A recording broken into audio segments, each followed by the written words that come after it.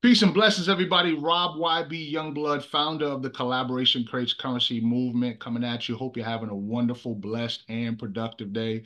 I'm excited because it's often that I get chances to do conversations. Like I do these collaboration conversations often with people, and today I have Yvette Freeman with me, someone who I've had a chance to talk to previously. But before we hit the record button, I told her I want to be a blessing to her. I want to help her to increase her visibility, her credibility, and her profitability because she's got something great to share with the marketplace. And I think by being in this platform, it'll help her to make that type of impact. So, Yvette, how are you doing today?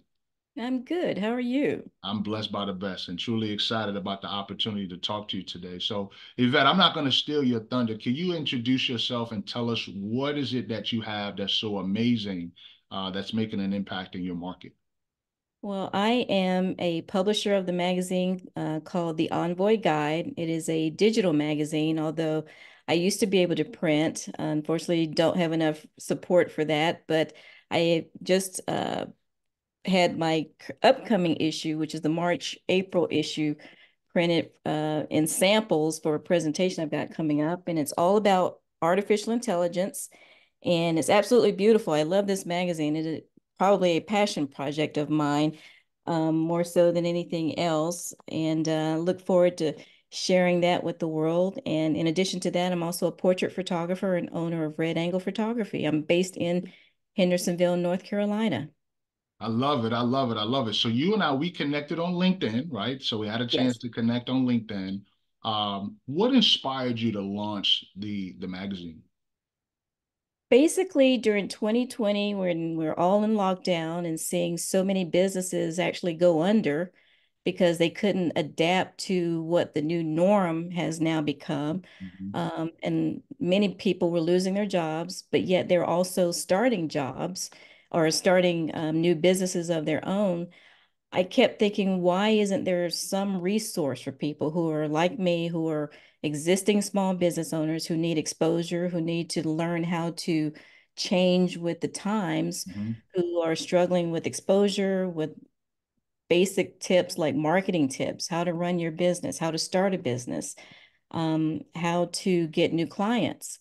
I kept thinking there needed to be a resource for that, and there wasn't one. And in particular, here in my area, Western North Carolina, there are some beautiful magazines here, but none of them regularly and consistently featured people of color. Mm. None of them. I had lived here for 10 years prior to starting the magazine, and I could count on two fingers how many times a person of color was on the cover Mhm. of any of those magazines. So I decided there needed to be a resource, and if nobody else was going to do it, I would at least throw my hat in there and create it myself. And since then, it's practically become a full-time job, which I love. And I get to give exposure to so many other businesses and entrepreneurs like myself who are struggling, who have wonderful, what I think are great, unique products. And we just need the exposure and the information to get it out there and be successful. Yeah, I love that. I'm in the PR space, and so I know how important it is to have outlets like yours, where artists, speakers, authors, entrepreneurs, you name it, they could benefit from being part of not only your magazine, but other publications that allows for them to increase their visibility, credibility, and profitability. Let's put a pause in the magazine for a second and tell us about yourself. Like, where are you from originally? I had an opportunity to talk to a fellow Bell, right? And so I told her, I said, listen, I was on the phone and you came up because every time I think about these bells, right? I won't spoil it for you. I want you to tell the people what I'm talking about. But whenever I come across these bells, I always think about one of my good friends, Naomi Carter. So talk a little bit about your background and tell us what is this bells that I'm talking. Well, I'm originally from Winston-Salem, North Carolina, but I had the fortune of attending Bennett College, the Bennett Bells in Greensboro, which is an historically Black all-female college, and graduated magna cum laude in 1990. So I'm older than I look. Had a degree in interdisciplinary studies. That's what they called it at the time, but it's basically communications. And from there, I've worked in broadcast news. I've worked in radio, newspaper. I was community news editor for the Winston-Salem Journal many years ago.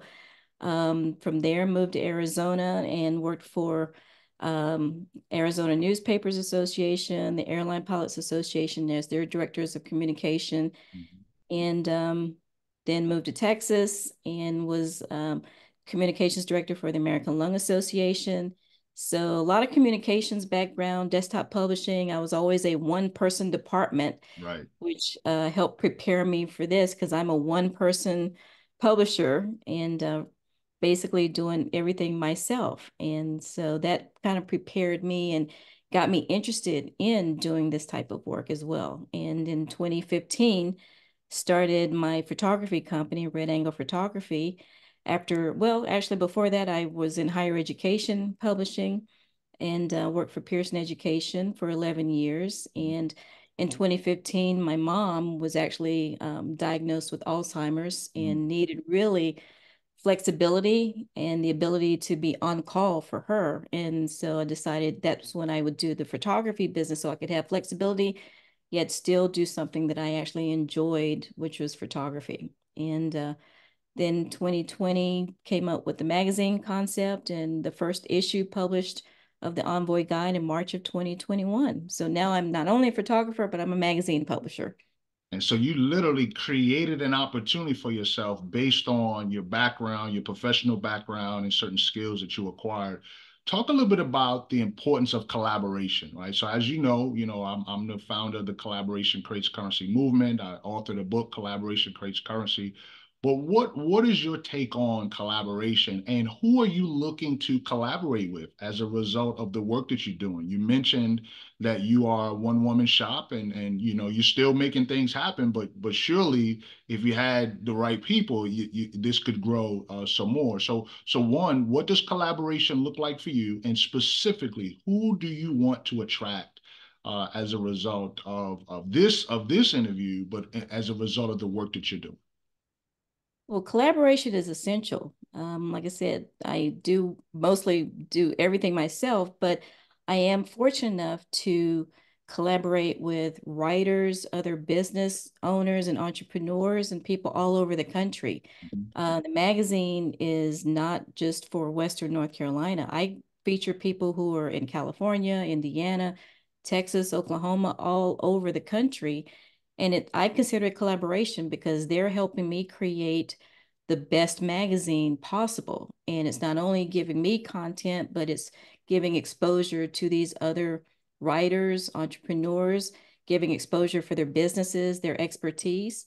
One of the reasons I created the magazine, in addition to not only providing resources, was providing an outlet for people to see people of color Mhm. and women and basically anyone who has a message to share, get exposure and be seen as experts and subject matter experts. Mhm. Now, the magazine, I keep mentioning people of color, it's for everyone. It is the most inclusive magazine in this area, I believe, because I don't want to exclude people. We all have voices.